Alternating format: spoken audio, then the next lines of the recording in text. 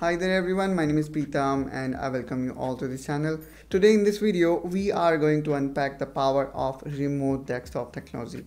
And more specifically, we're going to guide you through one of very powerful remote desktop application that is powered by Google and is known as Chrome Remote Desktop. Now, before I simply jump into my system and show you how it works, let's understand what exactly the remote desktop is. To simply put it, a remote desktop is an application, a remote computer or the computer that is not physically present here.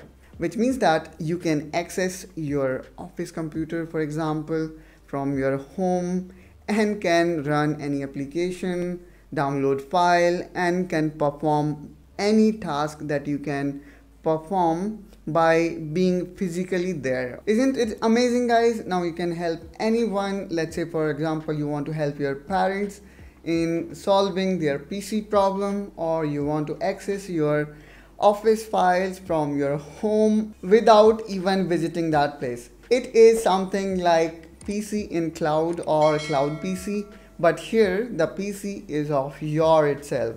And the PC is not sitting or placed anywhere in a far location at data centers, but PC is actually at your home or office or wherever you want to access. Now let's talk about how we can download and set up this Google Remote Desktop application in our system step by step. So without further ado, let's get started. Now we are at our computer screen. The next step I'm gonna do is I'm going to open my browser. So if you are using Chrome, then you can go with the Chrome browser, or let's say you do not have Chrome, then you can even go with Microsoft Edge. So let me actually open Microsoft Edge because it comes installed with Windows, and let's say you do not have Chrome, so you do not need to worry about to install it. Now here I'm going to type Google Remote Desktop.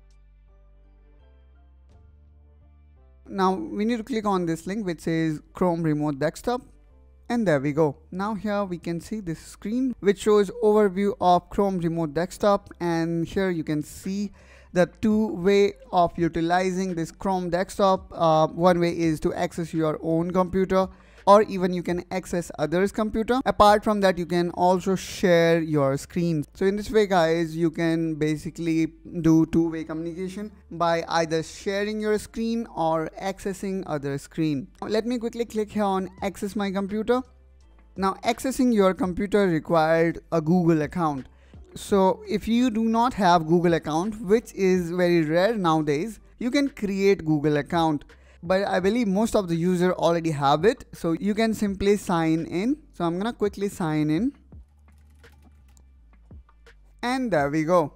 Now you can see after you sign in, the Google Remote Desktop page looks like this, and after that we can click here on this download button, which is going to download the Google Chrome Remote Desktop extension.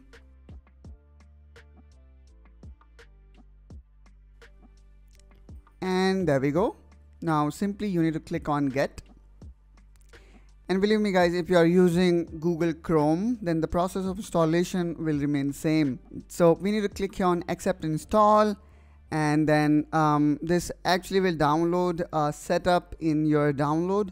So just make double click on that, and this will eventually install this extension in your browser. Now here you can put your system a name. So for example, this one is desktop. So I'm gonna write desktop, Preetam desktop 1, and then I'm gonna click next. And here we need to set up a pin so that I can access this PC. So let me quickly put a pin there. And here you can see the pin should be at least of 6 or more digits. So 4 digits won't work. So let me put more digits there. And now I can click on start. And here we go. Here we can see our status as online, which means that now this desktop can be accessed through another computer. So now similarly, I need to repeat the same steps in my another computer, which I would like to access, or from that system, I would like to access this system. So it totally depends on us. And one more thing that we need to keep in mind, that we should sign in from same account. So now let me quickly jump into my another system. Now here I am at my another computer screen, and let me repeat the same steps, but this time I'm gonna use Chrome browser such that we can also see the steps that we do in Chrome. And believe me guys, all the steps going to remain same. So let me quickly write here Google Remote Desktop, and now I'm gonna open the same link and click on access my computer. And there we go. Here I can actually see my system as online. So one way is I can directly, make a double click and get connected to my first system. And here we need to enter the same pin that, we created in our previous screen. And here we go. Here we can see both of my screen are visible. And I can utilize this Chrome desktop through web browser as well. But before we go in depth, let me quickly install it so that we can improve our overall experience. Let me click here on download, and again it will download an extension which is exact process as we performed in our first PC. And here we go. Here we can see we have installed it. And now I simply need to click on turn on. And here I can put this desktop name as Pritam Desktop 2. And for this desktop as well, I can generate a pin. So let me quickly create a new pin for this one.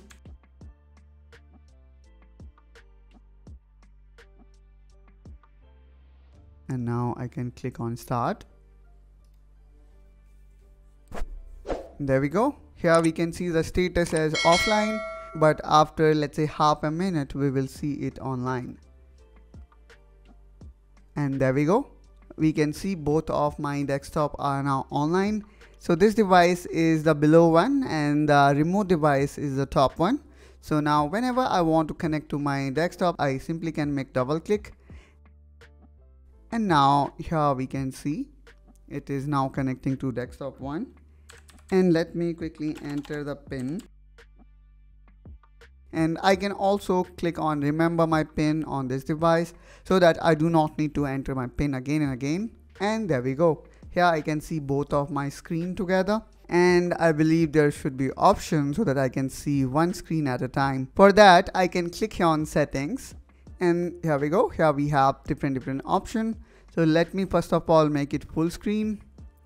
And now here we can see further customization in terms of screen setting. The first one is scale to fit, and then second one is resize to fit. So let me uncheck this so that I can see only one screen. And there we go. Here I can see only one screen at a time. Now here let's go to next section, which is video codec. So if your system is powerful enough, then I would recommend you to go with VP9 or AV1 format. This will give you much better streaming and quality compared to VP8. Here we also can enable high quality color, which is lossless color. And I would definitely recommend you to enable if you have a high speed broadband, let's say 100 Mbps or 200 Mbps broadband, which can easily handle high speed data transfer rate. And one more thing you definitely would like to change is the FPS. So if you, as I previously mentioned, if you have good internet connection, then you can go with higher FPS. Now let's move on to our next section, which is input control. Here you have an option to toggle the system keys, whether you want them to use in remote system or in your local system. So by checking this, you can toggle these buttons. So if I uncheck it and press Ctrl Alt and Delete, this will work on your local system. And if I check this option, then you will see this will work with your remote system. The next option here we have is key mapping. Consider the situation when you have different style of keyboard in both PC. There I think you can utilize this option. The next thing here we have is to configure the keyboard shortcut, which is nothing but just a button that lets you enable or disable keyboard shortcut.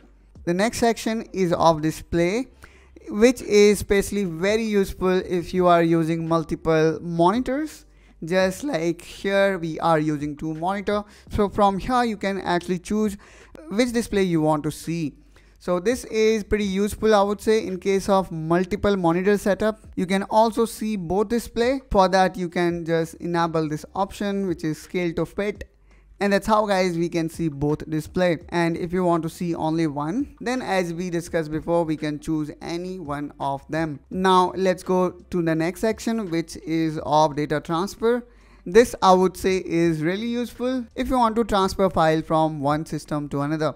So here we can see we have ample amount of customization available to access our system from remote, which I would say is pretty nice to have it, especially when you are not paying for it. And I would say this is one of the best way to access your system in a remote way. Now here we have an option to disconnect it. So let me click on disconnect. And in this way, guys, we can disconnect from our remote system.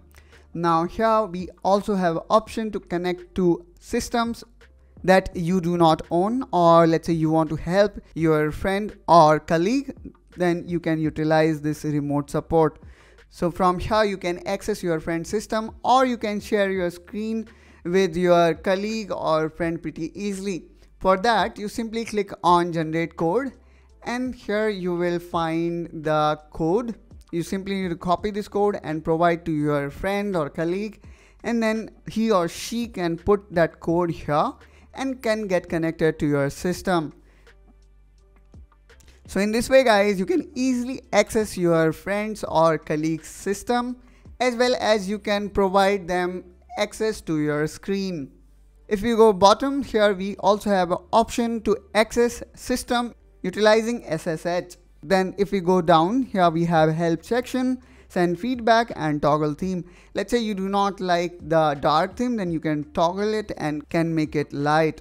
And that's it. You are now equipped to use Google Chrome Remote Desktop to access your devices, or even you want to help your friends from anywhere.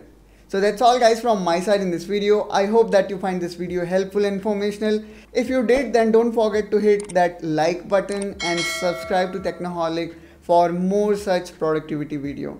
And I will catch you soon in my next one. Till then, you take care and bye bye.